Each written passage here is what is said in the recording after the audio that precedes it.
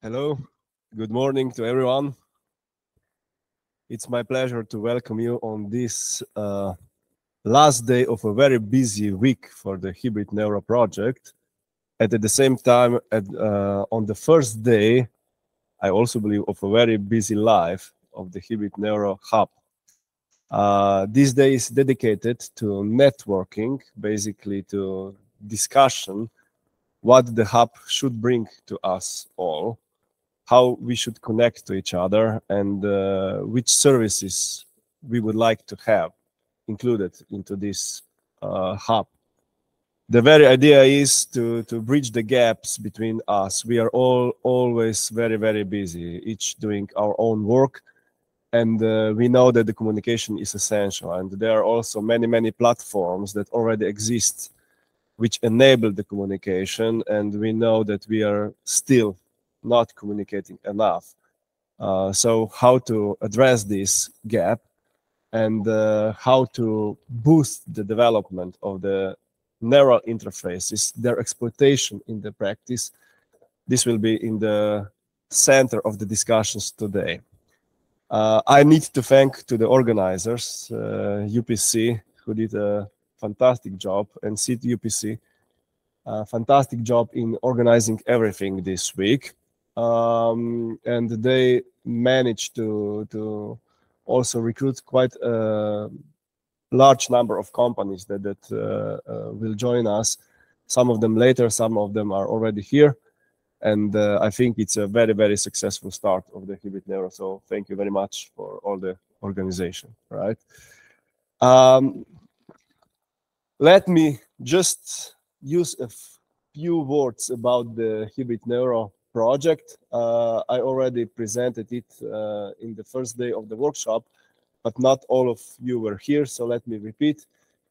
Basically, this is a coordinated supported action founded by European Union, and since we have the partner from the England, United Kingdom, partially also by UKRI, and it is dedicated to fostering the collaboration in the field of hybrid neural interfaces. So neural interfaces that basically join the cortical information with the information from the skeletal muscles. We all tackle the functioning, the behavior of the central nervous system, but through different modalities, right? This initiative basically joins the expertise of Imperial College London, Chalmers University, Universitat Politecnica de Catalunya, and University of Maribor. And all these universities are experts in their fields, right? We master the high-density surface EMG, we master the high-density intramuscular EMG, we are experts in the field of the movement augmentation, we are experts in the field of the cortical functional coupling and brain source localization, as we heard in this week, right? So we are joining the forces here with one purpose: to extract whatever can be extracted from these interfaces and to help in objective assessment of either neurorehabilitation or diagnostic purpose, right? And this means that we need to reach out. The connection with clinical partners, the connection with companies is essential. We are very good in developing new methodologies, but many times we invent the problem and then we present the methodology that solves that problem, right? And I have a feeling this is not the best way of doing it. So we need to talk more in order to really understand the problem. Both components are needed, don't get me wrong, right? For the basic research, we need to have dreams, and then hopefully these dreams will someday be useful, right? But from the transitional research, the understanding of the problems is essential, okay? So there are many, many activities, actions that help us reach the collaboration. On one hand, these are intended to the young researchers, the ones entering the field, right? There are higher and higher needs for good scientists, for the good experts, for the good engineers, rehabilitation engineers, neuroscientists, neurologists. So the needs for them are increasing, and there is a need to foster, to boost the career of the young researchers, to basically try to achieve that they start playing with this field and to ease the next steps into the career of the excellent scientists that could contribute to the field, right? And for this purpose, there are many activities included in the project, like summer schools, workshops, webinars. We will create, or we are creating, biomedical signal data repository, so that one can very easy start testing their ideas on how to process the data, right? We will organize massive online course in order to ease the understanding of these relatively complex and certainly interdisciplinary topics. And last but not least, and this is the main topic of today, we are establishing international HybridNeuro Hub. We would not like this to be just another platform where you register and then you forget till you get the next newsletter, right? We want to make it more active community. And how to make it active community? Well, we gave a lot of thought to this. We don't have a very clear idea yet, but hopefully today we will discuss how to make it the most efficient, right? Again, it is not a purpose that this is just another platform where you describe your profile. It is intended to boost the communication between the focused on the focused topics between the different stakeholders, right? Okay, there are also other events, but I think it was enough about the general initiative of the HybridNeuro project. And maybe, Miguel Angel, will you take it over to present the hub? Okay. Thank you, Professor Holobar. So, well, as Professor Holobar said, one of the objectives of this European action is to create and to start this international HybridNeuro Hub. This hub should be composed of the different stakeholders necessary to have a useful and fruitful research, innovation, and technologies to arrive to the patients and physicians. No, the different stakeholders, clinicians in a hospital. Well, we are from universities and research centers in order to probably try to create new research, but also companies or startups who are the mean to arrive to this clinical practice in the hospitals. So the different stakeholders should be involved in this ecosystem. We have mission and vision, but I think they are relatively obvious.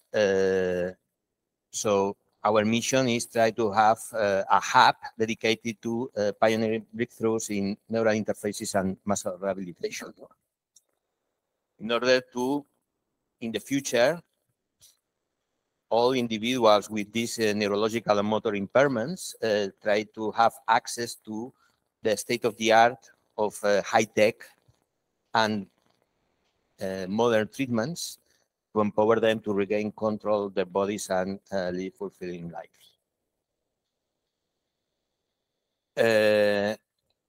We have created just a link in order to register in all this to be interested in this hub to start, because some of you in companies or hospitals ask me about, okay, what is the procedure to register to this hub? We are interested to be involved, or maybe we can come today, but let me know exactly the conclusions, blah, blah, blah. So we have created this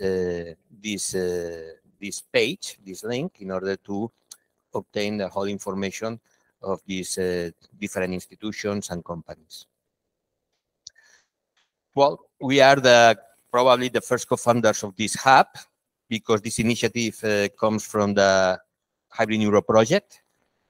So the partners of the consortium, led by University of Maribor, and also with other universities, this university, also the foundation of CIT, which is specialized in innovation of technologies, in this case, health technologies, Chalmers University in Sweden, and also the Imperial College London.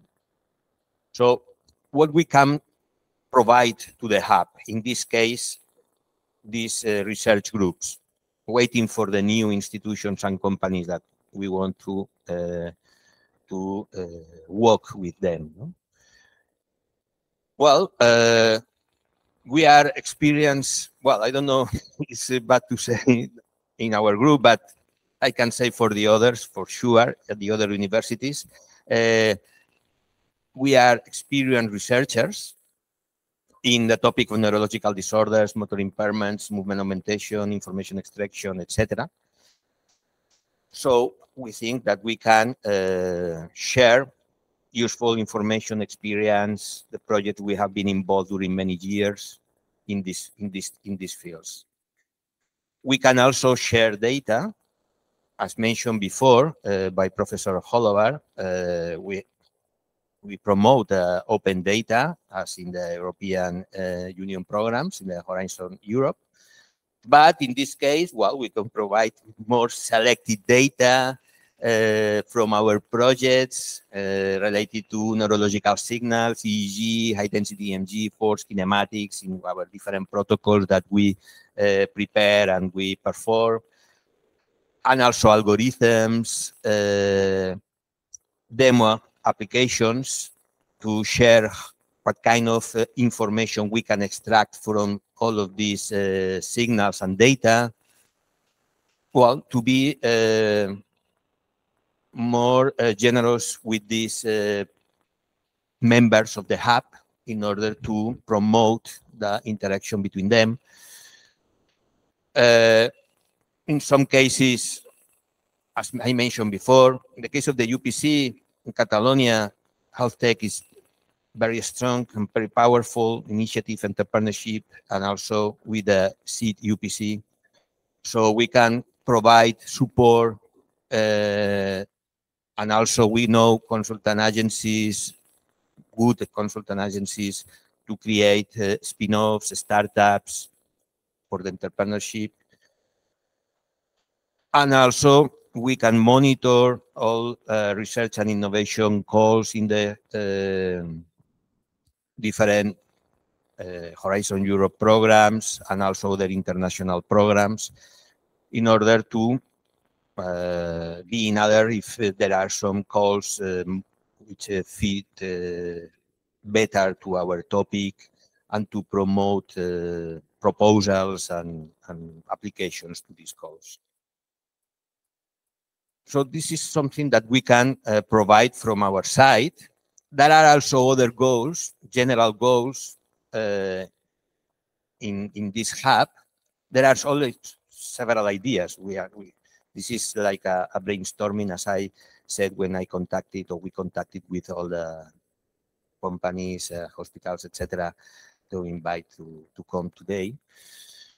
But, well, obviously networking between different stakeholders, no? Because this is something obvious. We should never walk alone, as the Liverpool fans say in their song, no?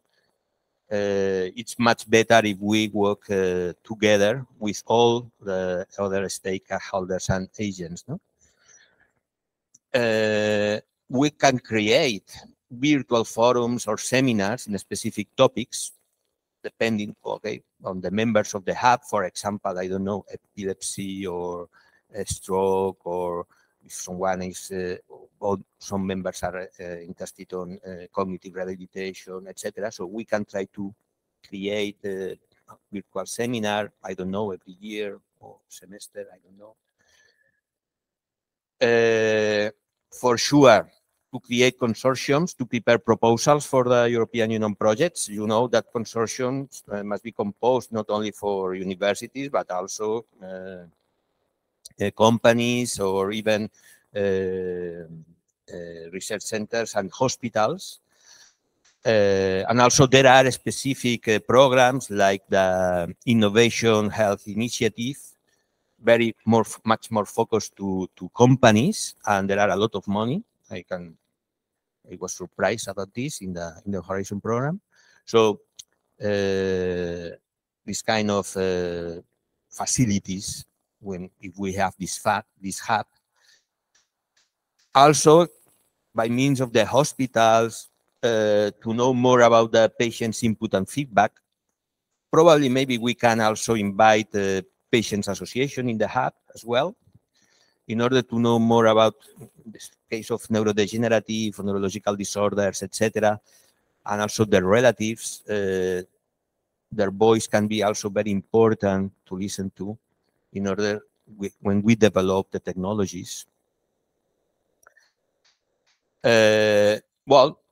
Education and awareness, no? This is always good to disseminate to the general public the technologies, the progress in the treatments, in the hospitals with patients in different diseases, and also to know more in the society about the potential of neural interfaces and other activities. Other specific benefits that we can have in the hub, depending on the institution, if we are talking about hospitals or companies or research centers, well, they come from the previous advantages, probably, no? But in this case, we can start with clinicians, no? Well, they can expose the clinical needs they have, the problems they have, that maybe universities, by research, starting new technologies, or maybe some solutions from companies, can help them, to the clinicians, to the physicians, to solve these problems that maybe, well, they don't arrive to the researchers, to us, or to the companies. Also, to understanding new technological trends. Sometimes they don't know that, okay, this technology is able to obtain this information in this disease or in this topic, and the physician says, wow, this is something very useful, and I think that we can use this in this treatment or with these patients, etc., no, in this situation. Well, in our case, in my experience, sometimes it happens. Improvement of therapies and diagnosis with high-tech solutions. Well, for sure, the classical and traditional therapies and evaluation of these therapies or diagnoses are good, for sure, but maybe companies or even researchers can add more complementary information in order to facilitate the work of these clinicians, and collaborative projects with other agents in research and innovation projects. No? In the case of industry, so sometimes the industry or companies have a solution or product that, okay, they want to validate clinically in one or different hospitals. Sometimes they have this solution, but they can adapt or update the solution for another disease or another situation on the patients, and they don't know, and they can well, realize by means of this hub, this networking, expanding solutions to new hospitals. Okay, so we have a technology in the company. So not only in the hospitals around, but other hospitals in Europe, etc. They can know more about. They can know more about our technologies. Incorporating cutting-edge technologies into existing solutions, because maybe some research that we have in the universities is so interesting and useful. Always it's interesting and useful, but more than normal. And they want to catch and to get these technologies and to incorporate this in the companies. Well, the possibility of in the recruitment in this personal recruitment process, then they look for new engineers, skilled engineers from the universities with good references. This is something that in the university we can offer to the companies as well. Finally, with the researchers, this is my last slide. With the researchers, well, for sure we are interested in this hub in the universities. No, we can understand better the needs, barriers, and challenges of our technologies. I always say that we public a lot, maybe, but we perform pilot studies in hospitals. We collaborate with specific projects during 1-2 years. But well, at the end, we move to another project. And what happens with these technologies? No, we need to transfer onto, if this is something interesting and useful, these technologies are profitable, so we can move these technologies to the clinical practice. And the only way is by means of the industry and in collaboration with hospitals, maybe with a startup, etc. So the idea is to facilitate this step. And also to discover new technologies, new diseases that we can apply our methodologies. No, for example, if we are expert in some techniques, well, the possibilities of this technique can be not only one disease or two. There are many neurological disorders, motor impairments, motor rehabilitations, with different depending on the patient and disease. So we can discover other applications. We can also transfer better our technology to the industry, for example, and also to collaborate with the projects. No? There are only some ideas. I want to thank these institutions, especially companies and hospitals, and some research groups that they accepted to participate in the session today. Most of them here in the room, but the other one connected by streaming. Well, this is a good starting point. At the end, the idea to have this special day at the end of the workshop is, to start, it's a kickoff of this hub, to start thinking about what kind of hub we want to have. It will depend on our interests and what we need. We don't want to impose anything, and for sure, all of you have more ideas than us. Everything is possible. So, well, the brainstorm begins today during the morning, and hopefully we will have more idea and conclusions at the end of the sessions. Now, I want to thank Dr. Luis Blanc, his participation, and to accept our invitation to be here, because I told him that, if I have to think about someone in the 3 columns, clinician, industry, and researcher, I think my first person is Dr. Blanc, He's a researcher, very well known, director of the Institute of Parc Taulí, reference hospital, in this case in Sabadell, in all this area, but with high impact in the research. He's also a medical doctor, physician with a lot of experience, intensive service in the hospital. And also he created a company which is selling and commercializing tech solutions. So it was I think that they passed the Death Valley, and well, he can give us a very global vision about the what we were talking. I have talked during these minutes. And also, I know he has been very related to other hubs. He knows very well, and I expect from him, for sure, more ideas about, okay, what we have to do and what we don't have to do in the hub in order to success. So thank you very much. So is your